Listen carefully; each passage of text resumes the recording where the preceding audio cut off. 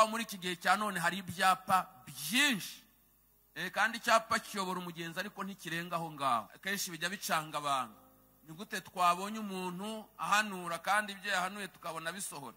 Ni gute twabonye umuntu akoreshwa ibitangaza kandi mu buzima busanzwe tubona nta mbuto z'agakiza afite? Habaho gukoreshwa. Niyo mpamvu muzabona hari abantu benshi bazimye mu by'umwuka kandi barahoze bagurumana. Birashoboka cyane ko umuntu ashobora gukoreshwa n'umwuka wera, ariko mu buzima busanzwe nta gukiranuka agira. Amahitamo ni ayawe. Niwanga kuyikorera ujya mu ijuru, uzayikorera nurangiza ubicyapa, nurangiza uzarimbuke, abo wabwirije bazagende bajye mu ijuru. Ntawe baragirayo yuzuye umwuka we. Kugirayo murabizi, iyo terime murayizi. Bajya batugirayo bagahomba sha, bajya bahomba. Naravuze ngo tuzabahombya.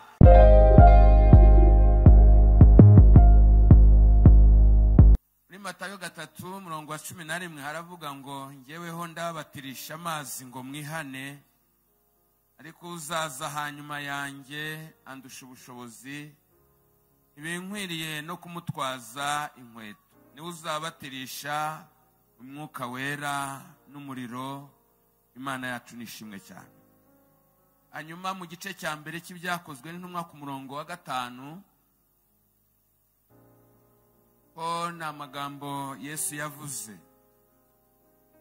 Aravuga ngo kuko Yohana yabatirishaga amazi, ariko mwebweho mu minsi mike uzabatirishwa umwuka wera. Amen. Iyo niyo magambo tugiye kwifashisha. Urumva ko yose yerekeza ku mubatizo. Yohana umubatiza aravuga ngo azababatirisha umwuka wera, yongeraho n'ijambo rivuga ngo umuriro. Umuriro mwibuke ko ari kimwe mu bimenyetso by'umwuka wera nk'uko twabivuze ubushize.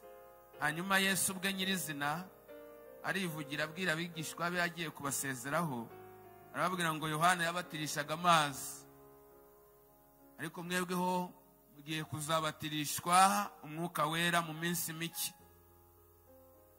Urumva rero ni ijambo mu by'ukuri tuvuga ubushize ku isezerano ry'umwuka wera. Tuvuga ibyo ba Yeremiya bavuze, tuvuga ibyo ba Ezekiel bavuze, tuvuga ibyo ba Yesaya bavuze, ndetse tugera no kuri ba Yoweri bavuze ku isezerano ry'umwuka wera. N'ubundi umwuka wera yari asanzwe ahari, ariko akaza mu isezerano uko yagombaga kuza mu bundi buryo bwari butandukanye n'ubwo mu isezerano rya kera. Ko mu isezerano rya kera umwuka wera yari ahari, twarabivuze, yarakoraga uhereye mu itangiriro ukabona no mu iremwa ry'ibiriho. Umwuka wera yari ahari, yaraparticipiye mu iremwa, yari ahari. Ariko uburyo yakoreye mu bakera, yazaga ku bantu bakeya igihe cyabo batari benshi. Kaza gahagurutsa umuntu mu gihe runaka. Imana yahagurutsa umuntu mu gihe runaka ikamuha mwuka wera agakora mu gihe cye. Yajya gusoza Imana igahagurutsa undi. Baba benshi ntibarenge 2-3. Araho wenda tubona mu isezerano rya kera mwuka wera yageze kumanukira ku bantu benshi kiga gihe cya Mose kugira ngo bamufashe umurimo, abantu bageze kuri 70. Ariko si ahantu henshi mu isezerano rya kera uzabona mwuka wera aza ku bantu benshi. Rero urumva mu isezerano rya kera nuko yakoraga, ariko uburyo bw'isezerano jambo rikavuga ngo mu isezerano mu gihe kizaza azaza ku bantu benshi. Ndetse hari naho Yoweri we yavuze ngo mu minsi y'imperuka nzasuka umwuka wanjye ku bantu bose. Amen. Haleluya. Nzasuka umwuka wanjye ku bantu bose. Abahungu n'abakobwa banyu bazahanura, abasore bazerekwa, abakambwe babarimo bazarota.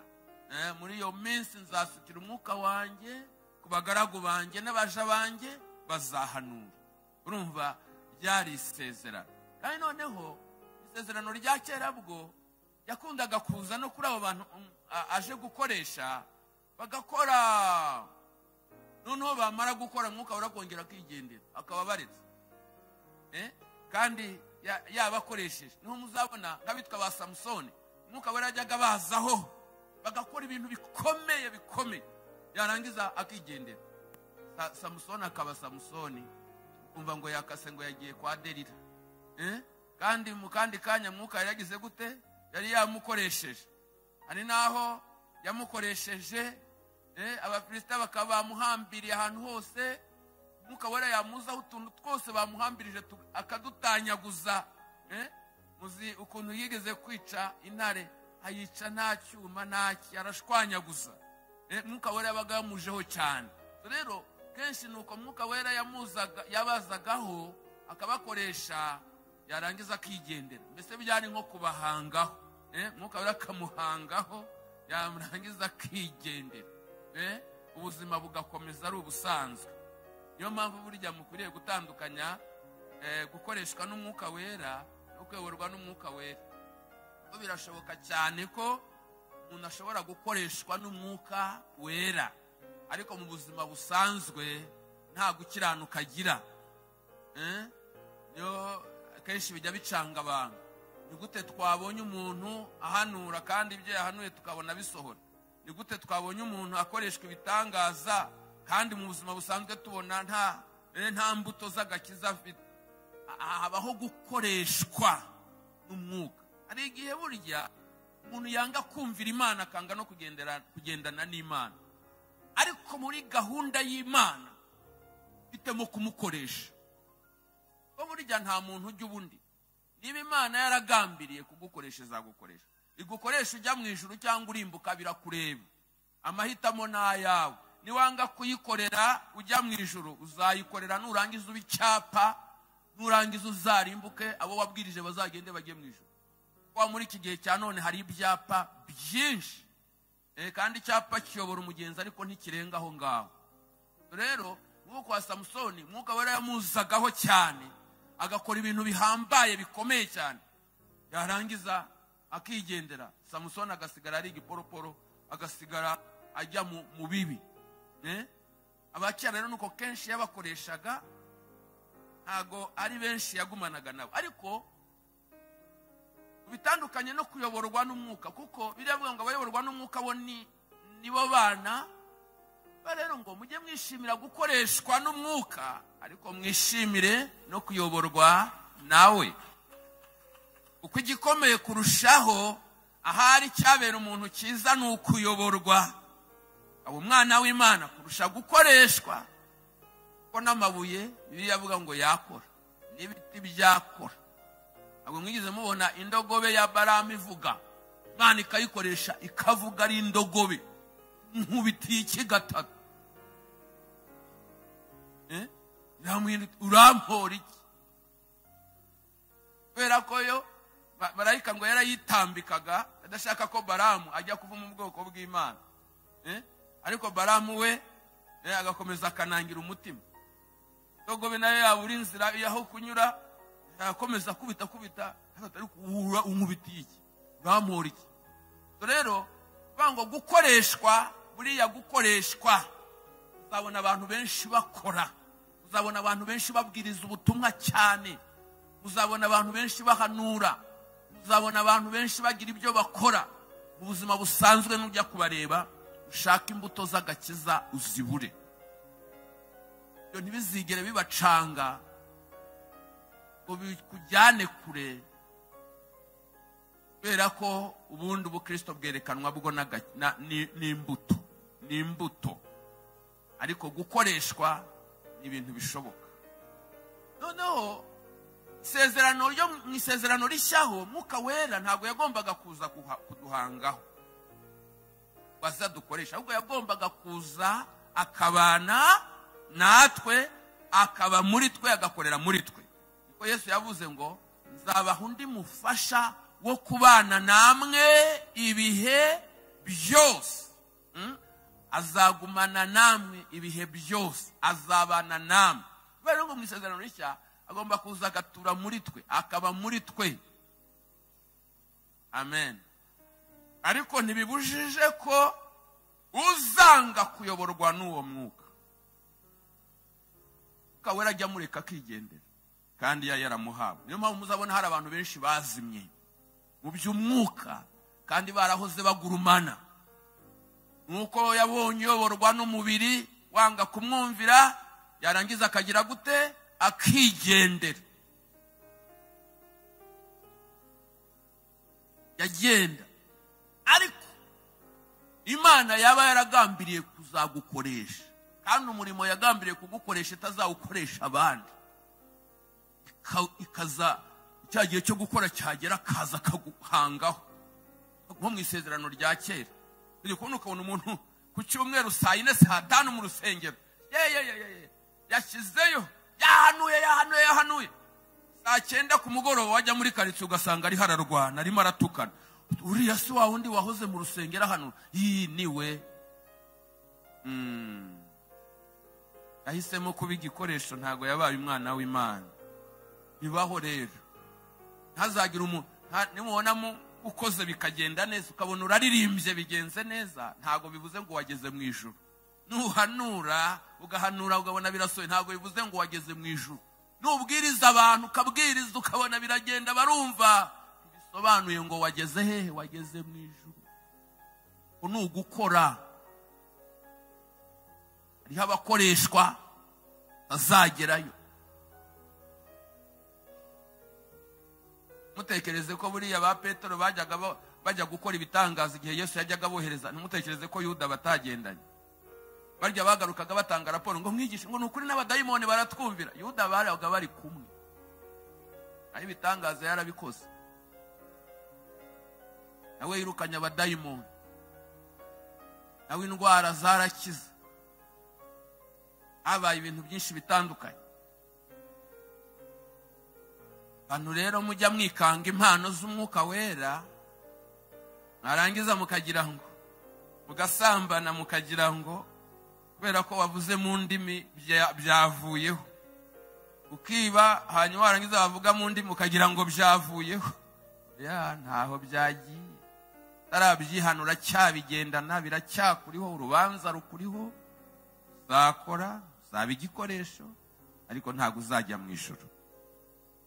Reka rero twigarukire hariho tuvuga iby'iri sezerano ko uburyo yasezeranwaga rero kubw'ibihe bizaza yagombaga kuza noneho mu buryo bw'umubatizo. Icyo abahanuzi bavugaga ba Yoweri, nzasuka umwuka wanjye ku bantu bose. Amen. Ariko uzasanga mu babivuze abantu babiri aribo bakoresheje ijambo ry'umubatizo, ni Yohana umubatiza ndetse na Yesu bwe nyirizina. Noneho rero mbere yuko ninjira muri iri jambo neza, ndagira ngo mvuga aya magambo ageze kuri 3 cyangwa 2. Ijambo rya mbere nari babwiye yuko Mwuka Wera ni isezerano ry'umuntu wese wavutse ubwa kabiri, wogejwe n'amaraso ya Yesu. Ni isezerano rye. Ago arobanura ku butoni. Umuntu wese wavutse ubwa kabiri, umuntu wese wakijijwe, iri ni isezerano rye. Icyo ngicyo ujye ukibana, nubona uwo mugisha utarawakira, uzajya umenya ko hari ikintu ukibuze mu buzima kandi cyawe. Ni uburenganzira bwawe. Ni ibintu byawe nawe ufiteho uburenganzira. Hari ababona bamwe buzura Umwuka Wera bakagira ngo nabo nyine. Nawe ugomba kuzuzwa Umwuka Wera. Amen. Ni isezerano ry'umuntu wese wavutse ubwa kabiri, nubwo waba uri umushyitsi, nubwo waba ukijijwe vuba, nubwo waba uri uwa kera, ni isezerano ryawe. Umuntu wese wavutse ubwa kabiri, wogejwe n'amaraso ya Yesu. Jambo rya kabiri shaka kugira ngo mwongere naryo mucakarongo, ni ugutandukanya kugira Umwuka Wera no kubatizwa mu Mwuka Wera. Kugira Umwuka Wera no kubatizwa mu Mwuka Wera. Uko umuntu wese wakijijwe, umuntu wese wizeye, kizeza umutima we, akatura n'akanwa ke, ko Yesu ari umwana agakizwa, umuntu Mwuka Wera aba yaje mu buzima bwe. Ko Mwuka Wera niwe wemeza ibyaha, niwe wemeza umuntu ko ari mubi, akamuhesha kwihana, akamuhesha gukizwa. Umuntu wese rero niba uri hano ukaba warakijijwe, Mwuka Wera urabufite. Mwuka Wera urabufite. Ko niwe ugutera inyota yo kujya mu rusengero, ko niwe ugutera inyota yo gusenga, ko niwe ugutera inyota yo gukiranuka, niwe ugutera inyota yo gukora ibyiza kandi akakwangisha ibibi. Undi burya Mwuka Wera iyo yaje mu buzima bwawe by'ukuri, Mwuka Wera ajya guha ubuzima bumeze nk'ubw'umugore utwite. Umugore utwite ajya ahurwa akanatwarira, ajya ahurwa akanatwarira. Noneho iyo ari mu buzima bwawe hari ibyo aguhuza ugahurwa neza, ugahurwa ikintu cyitwa icyaha, ugahurwa ikintu cyose cyitwa amanyanga, amafuti, ukagihurwa, inzira mbuka zigendera kure, ugahurwa akabari, ugahurwa uburaya, ugahurwa ukazinukwa rwose, ariko akaguha no gutwarira. Ugatwarira kujya mu nzu y'Imana, ugatwarira gukiranuka, ugatwarira ijambo, ukazajya wumva ukumbuye ijambo, ugashaka kumva ijambo, wanaryumva ukaryoherwa we, ukazajya wumva uraryohewe cyane. Mwuka Wera ajya guha gutwarira, gutwarira ibintu byiza. Amen. Ukazajya wumva ukumbuye urusengero, ukazajya wumva ukumbuye gusenga, ukazajya wumva ukumbuye ijambo ry'Imana, ukazajya wumva ukumbuye gukora imirimo myiza, akaguha uko gutwarira. Amen. So umuntu rero wese, umuntu wese wakijijwe agira Mwuka Wera, ariko ibivuze ko wabatijwe mu Mwuka Wera.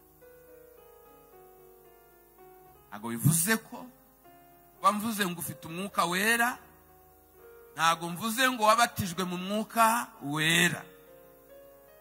Ko kubatizwa mu Mwuka Wera turaza kubibona, ni ukwibizwa wese mu cyuzi cya Mwuka Wera cyangwa mu iriba rya Mwuka Wera, ugahabwa n'imbaraga, ugahabwa umugabane ku mbaraga z'uwo mwuka. Niyo mpamvu ijambo ryavuze ngo icyakora muzahabwa imbaraga nibigenda bite, Umwuka Wera nabamanukira. Amen. Haleluya. Umwuka Wera nabamanukira, uvuga ngo harimo guhabwa izindi mbaraga, buryo ushobora gukora ibintu biri surnaturel, birenze y'indengakamere, birenze ubushobozi bwa muntu.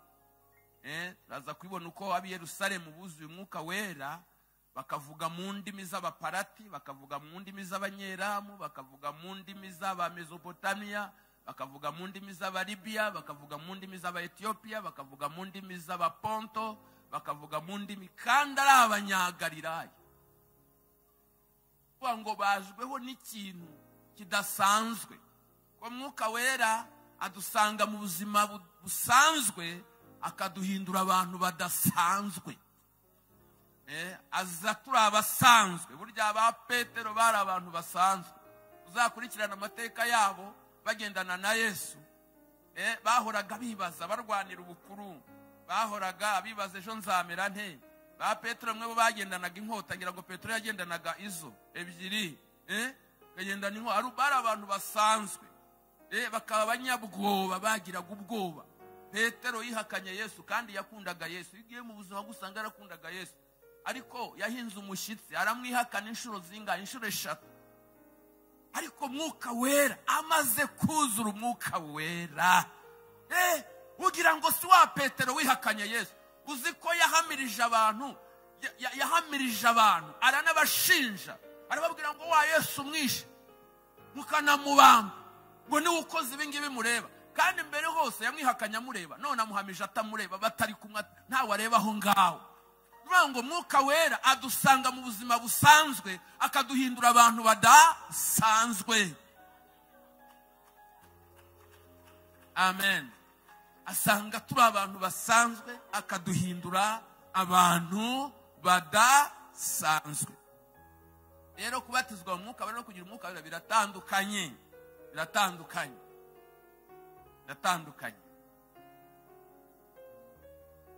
Hanyuma rero kanoneho twinjire mu ijambo ryacu nyirizina, kubatizwa mu Mwuka Wera. Kubatizo w'Umwuka Wera, kugira ngo dusobanukirwe neza,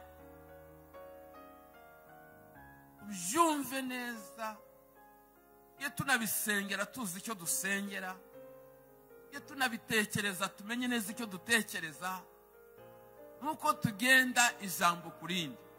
Kubatizwa mu Mwuka Wera, reka tubanze tuvuge ku ijambo ryitwa umubatizo. Ubundi kubatizwa niki? Ndabizi ko mbabajije ngo kubatizwa niki, buri wese yabimbwira mu buryo bwe uko abitekereza. Ijambo umubatizo iva mu ijambo ry'Ikigiriki ryitwa batizo. Batizo, ijambo ry'Ikigiriki. Iryo jambo risobanura kwinika cyangwa kwibiza, uburyo ushyira ikintu mu mazi noneho amazi akaba yasigara hejuru, ariko ikintu cyo kibiyemo wese icyo bita batizo. Ni ukwinika, ni ukwibiza.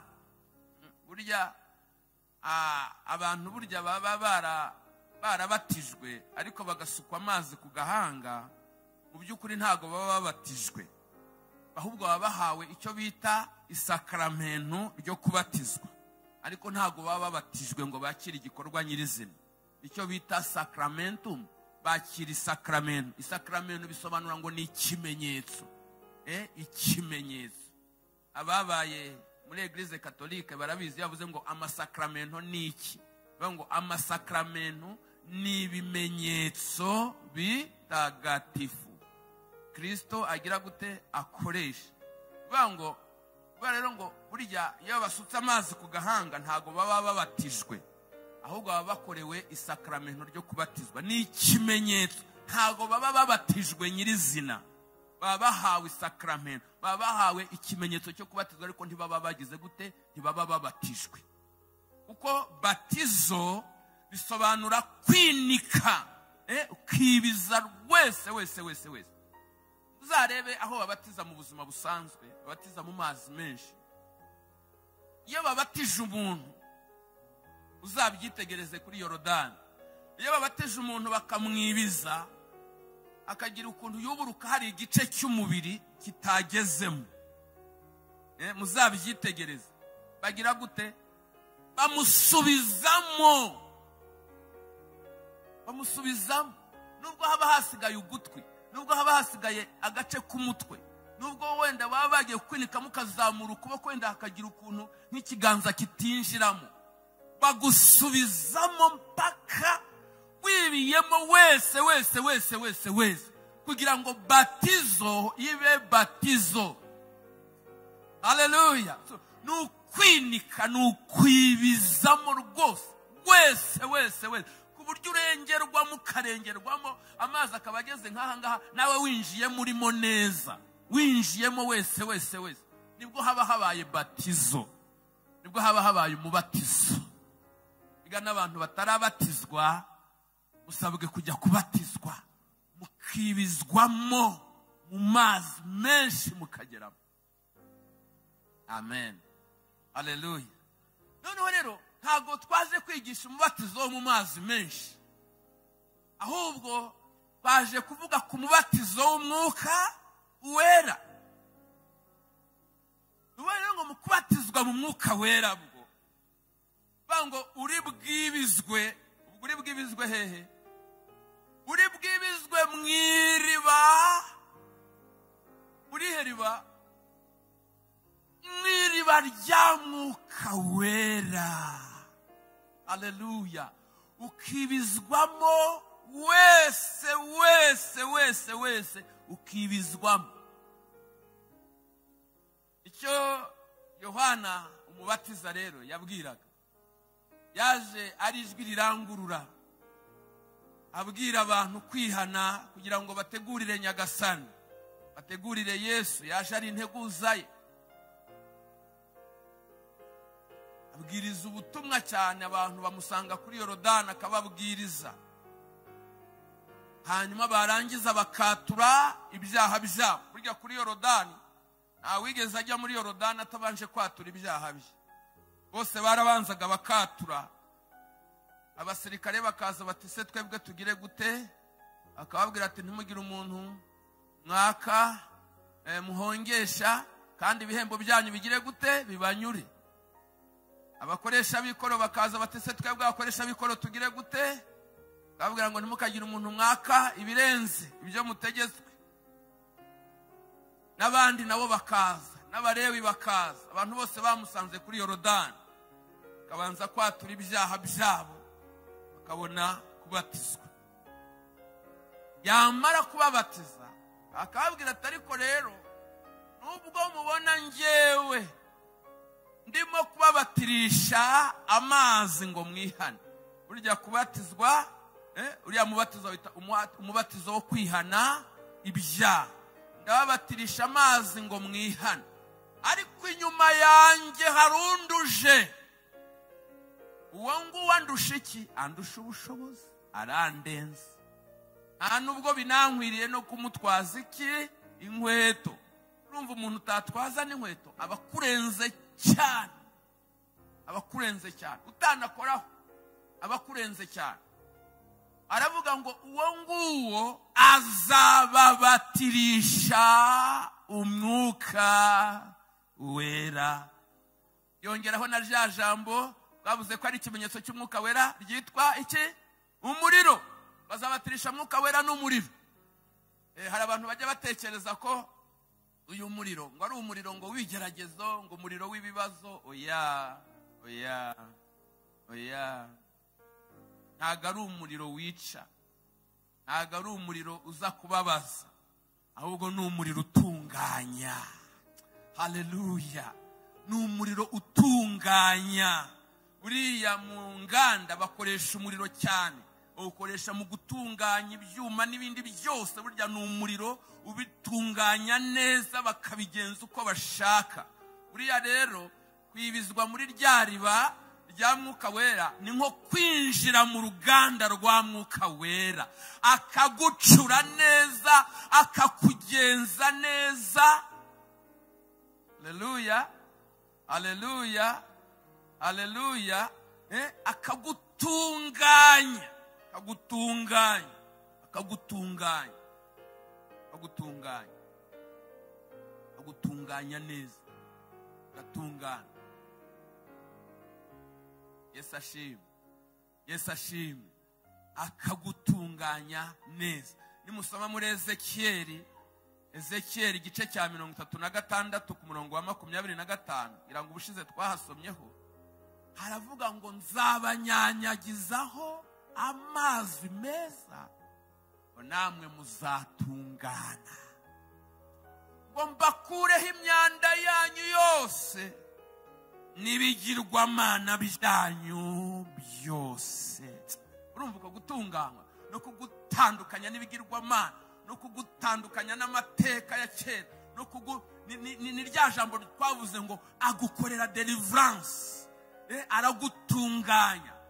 Wari posede, akwambura imbaraga zari zigufite, akwambura ibigirwamana byari byaraguhatse, akuvana mu mbaraga ziwanyu, akuvana mu butware bw'amateka, akaguhindura icyaremwe gishya. Haleluya, haleluya. Mbakureho imyanda yanyu yose, ngo n'ibigirwamana byanyu byose. Nzabaha n'umutima mushya, bashyiremo umwuka mushya. Nzabaha n'umutima mushya, bahe umwuka mushya. Nzabakuramo umutima ukomeye nk'iki? Nk'ibuye. wale wote wakakamavu, bajya bose bafite inarijye b'amakare b'amagaga n'amashagaga, ageza akabakuramo umutima w'amakare, nzabakuramo umutima ukomeye nk'ibuye, ngo mbashyire mu mutima woroshye woroshye. Iyo umuntu yuzuye umwuka wera ajya yoroha, aroroha, uko akurwa umutima ukomeye nk'ibuye agashyirwa mu mutima woroshye. Uvuga cyane ngo amena. Haleluya, haleluya. Bango umwuka wera akora umurimo ukomeye. Urumva rero ni nk'uruganda, ni nk'uruganda rw'Imana winjiramo. Haleluya, haleluya. Baravuze ngo ni nko guforumata, araforumata, araza akaguforumata, akagukuramo ibintu byose, akagukuramo amashagaga yose. Iyo baforumata makompiyuta barasiba, basiba ibintu byose byari birimo. Niko guforumata bagasiba burundu, ikera neza ikaba clean. Hanyuma mu kanya barangiza bakayiprograma, bagaprogramamo bushasha, bagakora amarogisieri mashasha bagashiramo, bagaprograma bushasha. Uko niko na hano bijya bigenda. Nuvuga ngo araguforumata, akagukuramo ibyake, ibyo wonse mu mashereka y'iwanyu, ibyo wazanye, ibyo za transmission zo mu maraso. Urabona amaraso abyaranda akabyarandi, ugasanga ufite ibibazo by'amateka ya sogokuruza utanazi, ugasanga ufite ibibazo uko bagiye babihererekanya mu mashereka, mu maraso, bikaba transmis, kubera ko kera barinda bari bafite uburayi, ugasanga n'uyu munsi wa none bubavuka Rwanda n'imbaraga z'uburayi. Kubera ko bari bafite ubutindi n'ibindi, ugasanga n'uyu munsi wa none ubutindi barabugendana. Kubera ko bari bafite mu miryango yabo barafite ukuntu bameze, ugasanga nabo uyu munsi wa none bararwana nabyo, kubera ko ari uruhererekane. Ariko mwuka wera araza agakoropa, agakuramo uburaya bw'iwanyu ukagira ngo ntubavukamo, akagukuramo bwa butindi bwose ukazabigira ngo ukabona ko umuntu yabaye mushyashya. Ya mahane y'iwanyu, hari abantu bavuka mu miryango y'abantu bagira amahane, reka ugasanga umuntu yabaye intama ukagira ngo ntabavukamo. Byagenze gute? Mwuka wera yaraje arakoropa, araforumata. Haleluya, araforumata, aragutunganya, kubera ko wanyuze muri rwa ruganda rwa mwuka wera akagutunganya. Yesu ashimwe, Yesu ashimwe. Rero niko kwa kwinjizwa muri ryariba, agaforumata. Haleluya. Bya bindi byose akabikumaramo, bwa bwibone bwose akamaramo, bwa butiku bwose akamaramo, ya mafuti yose akamaramo, ya manyanga yose akamaramo, bwa buraya bwose akamaramo, bwa bujura bwose akamaramo, bya bindi byose akamaramo. Mutetere boresha, ukiri muri ryariba, yarangiza ijuru likagushyiramo amarogisieri yaryo, ligaprograma. Yarangiza kajya kubona ukabona umuntu azamutse yavuga mu ndimi nshya. Iyo ni programation y'ijuru. Ijuru ligaprogramamo indimi, umuntu akazamuka avuga mu rurimi, umuntu akazamuka avuga ati nimwumve uko Uwiteka avuze. Programation y'ubuhanuzi bwamugezemo, agatangira kuvuga ngo nderetswe, agatangira kuvuga. Haleluya, Yesu ashimwe cyane, Yesu ashimwe cyane. Haleluya, haleluya. Nikiriri bari mazi. Amen. Haleluya, haleluya, haleluya. So Yohana rero aravuga ngo ngenda babatirisha amazi ngo mwihane, ariko inyuma yanjye hari undi. Ubwo nundi muki, nundi mubatiza. Amen. Ngo we ntago azabatirisha amazi nkanjye, ahubwo azababatirisha umwuka wera n'umuriro. Vuga ngo ahise yerekana amariba abiri atandukanye n'ababatiza babiri bagize gute batandukanye. Umubatiza wa mbere ninde? Ni Yohana, ahagaze mu mazi ya Yorodani. Umubatiza wa kabiri ninde? Ni Yesu, kuko niwe yaje guhamya. Ni Yesu umubatiza. Reka nawe tumwite ngo ni umubatiza. Ndababatirisha amazi ngo mwana ko inyuma yanjye hari undi, ngo n'undi mubatiza. Ubwo ni Yesu umubatiza. Ayo ni amariba. Noneho nanako abo n'ababatiza. Noneho amariba, iriba rya mbere ni irihe? Ni irya Yorodani. Yorodani Yohana agize gutahagazemo. Iriba rya kabiri ni irihe? Ni iriba Yohana yarigise ngo ni irya mwuka wera n'iki? N'umuriro. Amen. Numva na amariba biratandukanye, n'ababatiza babiri bagize gute batandukanye. Iriba rya Yohana ryo rya Yorodani riri physique, umuntu araribona. Araribona, rirahari, riraboneka, umuntu abarirebesha aya maso. N'umubatiza nawe arahari, nawe umuntu agize gute amurebesha amaso. Ariko iriba rya kabiri ni iriba ryo mu mwuka. Tereka amaso y'umwuka niyo yabasha kuribona. N'urihagazemo nyiraryo ari we nde? Ari we Yesu. Nawe muzi ko yigiriye mu ijuru, arihagararamo mu buryo bw'umwuka. Haleluya.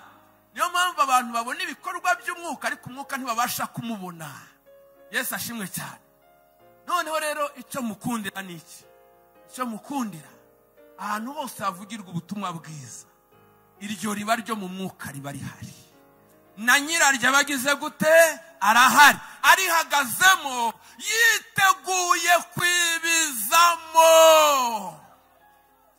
Yiteguye kwibizamo umuntu wese hageze ngo aryibizwemo.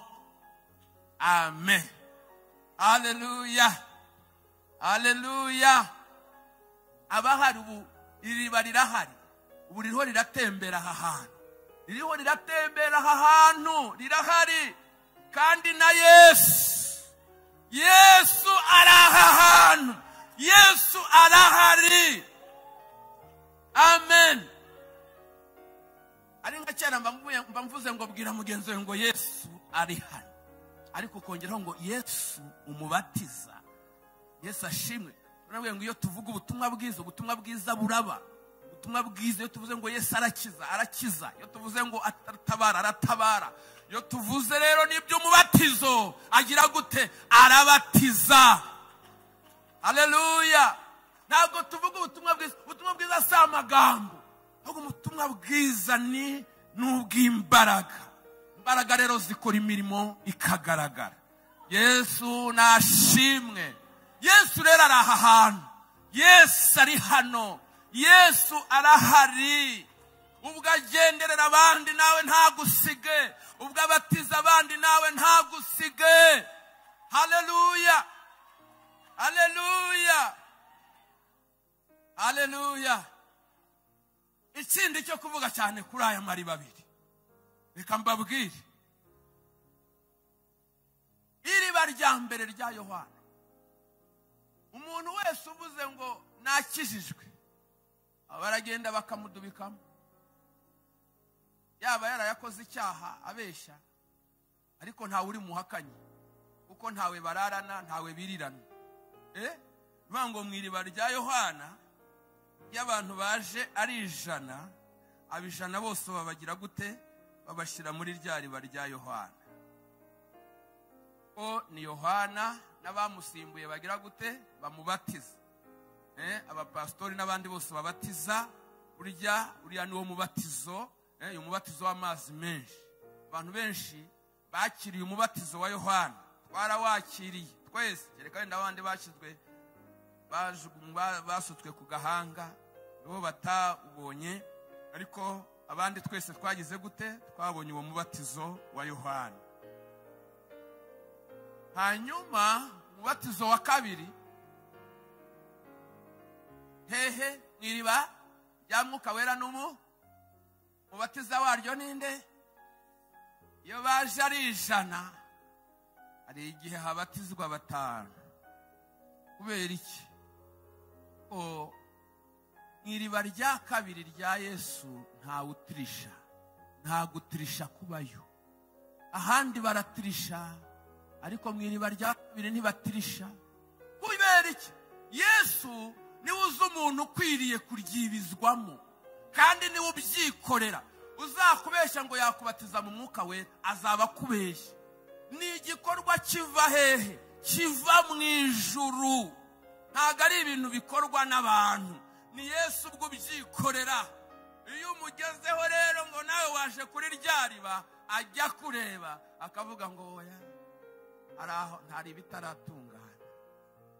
Ariko kuri Yorodani hariya mu mubatizo wa Yohana ese 100% tugira gute twibira. Niyo mpamvu uzasanga abantu bose barabatijwe mu mazi, ariko yagera ku ijambo ry'umubatizo ugasanga habatijwe bakeya.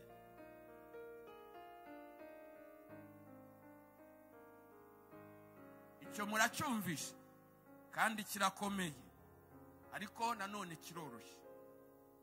Yesu ntarobanura ubu, Yesu ntarobanura ku buto. Yesu ashimwe cyane, Yesu ashimwe cyane. Ikindi mugomba kumenya nuko ari ubuhamya. Ijuru ritangira umuntu waryo n'ubuhamya, n'ubuhamya yuko ibyo turimo ijuru rirabizi.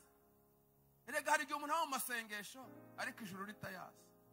Erega hari igihe umuntu aba mu bikorwa runaka ariko ijuru ritarateraho kashe. Yesu ashimwe, Yesu ashimwe. Buriya ni ubuhamya buva mu ijuru. Petero yatumwe kwa Koruneliyo, ngo ubushize twabivuzeho, ajya kuvuga ubutumwa mu banyamahanga. Abayuda bari bazi ko agakiza ari akabo, bari bazi ko imigisha yose yo mu gakiza ari iyabo, bari bazi ko Yesu ari uwabo. Ntabwo bari bazi ko natwe abanyamahanga yatugirira neza. Aragenda ya protokole nakunze cyane. Koruneliyo amuha ikaze, amuha ubuhamya bw'ukuntu yagize iyerekwa, aramubwira byose n'ukuntu yamutumyeho. Arangira ngo none wagize neza waje. Natwe turahangaha dutegereje kumva ibyo umwami yaguhaye, yagutegetse kutubwira. Petero aratangara, agiye kuvuga, avuga ijambo riryoshye cyane. Aravuga ngo ni ukuri, menye neza yuko Imana itarobanura ku butoni. Yesu ashimwe. Menye neza yuko Imana itagira gute? Itarobanura ku butoni, ahubwo mu mahanga yose uyubaha agakora ibyo gukiranuka, uwo ngo wigira gute? Muvuge cyane ngo iramwemera. Haleluya. Ntabwo ari iby'idini ry'iwacu gusa, si iry'iwanyu gusa, si mu mahanga yose uyubaha agakora ibyo gukiranuka, uwo nguwo iramwemera. Haleluya. Natwe abanyamahanga yaratwemeye. Natwe twari tudafite Imana rurema, ariko yaradukinguriye. Natwe yaratwemeye. Twari abanyamahanga by'amasezerano, bari duciye ukubiri n'ubwisiraheli, tutari ubwoko bw'Imana, ariko Yesu yaradukinguriye. Ubwo yemeraga kumena amaraso ye, aravuga ngo mwese abarushye n'abaremerewe mwese muze munsange ndabaruhura. Haleluya. Yaravuze ngo nanjye nzajya hejuru y'isi maze nireherezeho amahanga yose. Turahirwa cyane. Haleluya.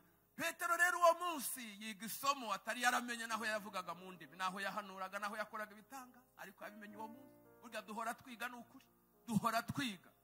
Petero yari yaruzuye Umwuka Wera. Petero yaravuze mu ndimi. Petero yarahagurukije ikiremwa ku irembo ryitwa ryiza. Petero yari yarakoze ibitangaza bikomeye, ndetse ngo hari naho igicucu cye cyakizaga abantu, ariko yari ataramenya ko Imana itarobanura ku butoni. Yabyize uwo munsi. Aravuga ngo mu mahanga yose uyubaha agakora ibyo gukiranuka, ngo iramwemera. iyo kaze rero niyo ntangiriro yatumye abanyamahanga babona ko igikorwa kibaye ari igikorwa cy'Imana. Yumvikana neza ko byo Petero agiye kuvuga bivuye he? Bivuye ku Mana. Maze avuga inkuru za Yesu, ababwira Yesu neza. Mujye muvuga Yesu neza. Ababwira Yesu neza ngo imitima y'abanyamahanga iragukira, ifungukira ubutumwa bwiza. Atarahamagara n'abihana wenda ngo nimuze mwihane, oya, bo bari bamaze kwizera mu mitima yabo. Ngo akivuga ataranarangiza, Bibiliya yavuga ngo nuko Umwuka Wera agira gute? Arabamanukira bose hatabuze n'umwe, bose buzuzwa Umwuka Wera. Ngo batangira kuvuga mu ndimi, batangira guhanura abanyamahanga. Ngo abayuda bakanura amaso bati n'abanyamahanga nabo bahawe Umwuka Wera. Petero arababwira ati ntimubibonye? Ati reka rero niba Imana ibahaye Umwuka Wera nkuko yamuduhaye, turabuzwa n'iki kubabatizwa? Ngo tubabatize tubatizwe no mu mazi menshi, turabuzwa n'iki? Tugomba kubikora. Kubera iki? Kuko Imana ibemera. Niki cyerekanye ko Imana ibemera? Nuko ibujuje Umwuka Wera. Umwuka Wera rero ni ubuhamya. Ijuru rirabihamije ngo aba bantu nabo nabanje. Oh, haleluya. Umwuka Wera rero ni kashe Imana itera ku muntu wayo, kavuga ngo uyu ni uwanjye mu buryo budasubirwaho. Haleluya. Ni ubuhamya bw'ijuru. Baraguhamirije, ariko ukeneye no guhamirizwa n'ijuru. Vuge cyane ngo amen. Vuge cyane ngo amen. Haleluya, haleluya. Noneho rero reka tugaruke kuri ya mariba yacu abiri. Iriba rya mbere ni iryande? Rya Yohana. Iriba rya kabiri ni iryande? Ni irya Yesu. Rimwe ni Yorodani temba amazi, irindi ni iriba rya Mwuka Wera n'umuriro. N'umuriro. Nubango ni nkaho babyita ngo ni liquid fire. Ni umuriro, ni nk'umuriro utemba, ariko ni umuriro w'Umwuka Wera. Haleluya, haleluya. Noneho rero reka dutandukanye abantu babiri binjiye muri ababatiza bo twabatandukanye, sibyo? Umwe yabyivugira ati umva andenze ubushobozi, arandenze n'ibinankwiriye ko nanamutwaza n'iki n'inkweto, arandenze cyane. Ntago abatiza nkanjye batirisha Mwuka Wera n'umuriro. Noneho rero reka turebe noneho n'aba bantu babatijwe na ubatijwe na Yohana n'ubatijwe nande? Na Yesu. Amen. Reka duhere kubatijwe na Yohana. Yesu se ntitwaciye kwa Yohana twese ra? Ituzi ko iyo umuntu yibijwe kwa Yohana avamo amezi atera. Avamo atose. Ibintu bisanzwe, ntabwo bisaba kujya mu mwuka, ntabwo bisaba gukora ntabwo ari jebre, oya, ahubwo wibizwamo ukavamo ujojoba iki amazi, ukonje utose, akabeho kagukubise nyine winjiyemo. Hari n'igihe umuntu aba yinjiyemo amazi iminsi ibere no mu masengesho agakubitana n'amazi, noneho shaho ugakonja, shaho ugakonja cyane, utose ukonje, ujojoba amazi, wiyumanganya, wimunyamunya, ugira gutya kubera akaga kanzu gatose kaba karimo kagufataho, ugira gutya. Aho ni mwiriba rya Yohana. Mwiriba ryande rya kabiri rya Yesu, ariko rya Mwuka Wera wa muriro, wa muriro utemba ariko mu buryo bw'umwuka. Haleluya. Gahoro ni mumbwire umuntu wibijwemo we ni mu mwuka, ntago ari mu mubiri, ariko namwe mubikuriye mu buryo bw'umwuka. Nibizwamo muri rya riba rya Mwuka Wera n'umuriro, azavamo amezi ate? Azuburuka amezi ate? Azaba atose se? Azaba akonje se? Kuko ntashobora gukonja, kuko umuriro ntujya ukonja. ku gipimo icyo ari cyo cyo, ahubwo azavamo afite umuriro, azavamo atwika, azavamo haleluya nawe yiyumva ari umuriro, nawe Yesu ashimwe haleluya, azavamo ari umuriro utwika, azavamo n'isi y'umwuka, avamo atwika. Niyo mpamvu abadayimoni bamutinya. Uyu nguyu abadayimoni baramutinya. Iyo bajyaga basanga bamunigagura buri munsi, ntibongera kumugarukaho, bajya baza bagasanga yabaye umuriro, bajya baza bagasanga yabaye umuriro. Haleluya. Abadayimoni ntabwo bashobora gutinya amashuri wize. Abadayimoni bashobora no gutinya izina ryawe, ntibashobora gutinya icyubahiro cyawe, ntibashobora gutinya icyubahiro cyawe, pozisiyo yawe, ngo batinye amashuri yawe, batinye izina ryawe, batinye amafaranga yawe ngo ufite amafaranga menshi, bajya bandagaza umuntu. Ariko abadayimoni batinya umuntu wibiye muri ryari, batinya umuntu wuzuye umwuka wera, baramutinya, baramutinya kuko aratambuka bakabura amahoro, akabatwika, akadebele man, akabatwika. Barimo babona umuntu ufite imyuka mibi, umuntu ufite imyuka mibi yegerana n'umuntu wuzura umwuka wera, ukabona wa muntu yabuze amahoro, ukabona wa muntu yabuze ibyicaro, akaba yahaguruka akajya kwicara hirya, akajya kwicara hirya akamuhunga. Abahunga iki? Abadayimoni bababashya, abadayimoni bababashya, babotswa n'iki? Na wa muriro, wa muriro. Haleluya, haleluya, haleluya. Ize guhura n'umusazi ndi kumwe na madamu hariya kuri 40 Nyamirambo, ukubita amaso aturuka nka hariya, arambwira ngo uri hano umusazi, ngo kandagira amahane, baterana amabuye ngo agira amahane, ararwana. None rero tereka twigireyo, ntubwira ni njyewe ndigireyo. Mungu umusazi, umusazi wuzuye abadayimoni, ndenuzuye umwuka wera. Aramfata ati oya, ati kandara kugirira, oya tugende. Ndamubata nti tugende, tugende tujya guhura nawe. Tujya kumugeraho ahita yambuka, yambuka tumureba. Ndabwira ni ntago ureba, arambuka ajya kunyura hakurya. Abandi buzuye abadayimoni, twebwe twuzuye umwuka wera. Amen, amen.